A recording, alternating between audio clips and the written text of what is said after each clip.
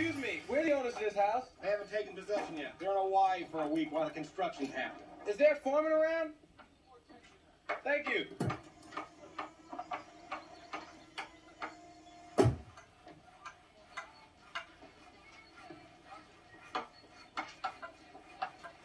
Everybody stop what you're doing, please!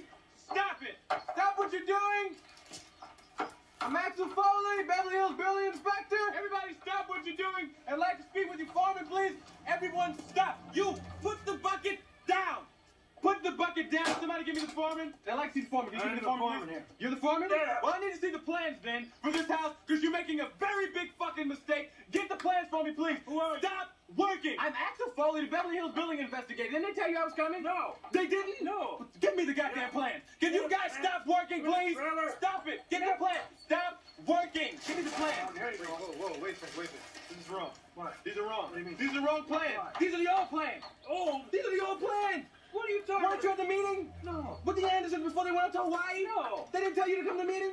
No. I wasn't there to change these plans. No. The Andersons, before they went up to Hawaii, they changed the plans. No. The plans have been changed. There's not supposed to be any right angles on this building. Wait. You, stop working. Stop working. You guys have destroyed these people's houses, and now I have to change this. No, We have to man, change hang up this thing's round as a donut. What are you, a fucking art critic? No. They got the money, want to live in a donut? Let them live inside a donut. You know, people get money and lose their mind. So people say, I want to live in a roundhouse. You got the money for it? Fuck it. Guys, stop. Look. Just stop it. I'm going to have to straighten this whole thing out. I'm going to have to talk to my people, and then they'll talk to their people, and then they'll talk to your people, and maybe this whole thing can get taken care of and nobody gets fired, okay? I just did what they showed Well, you. you did the right thing, but whoever gave you this, an asshole. Son of a- So stop.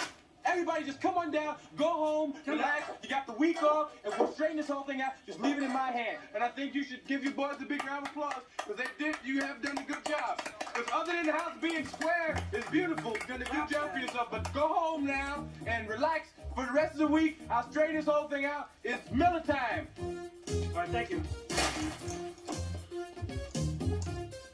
So you're gonna straighten all this stuff out, huh?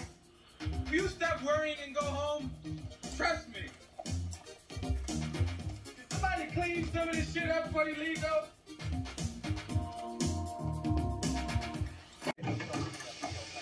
Hey!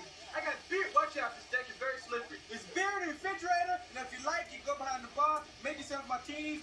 Wait a second, y'all on duty. No martinis for you. Perrier water is what you want, right? Guy got some swimming trunks in the bedroom. Dive in the pool. Come on, in the pool. Party time! What are you doing in a place like this?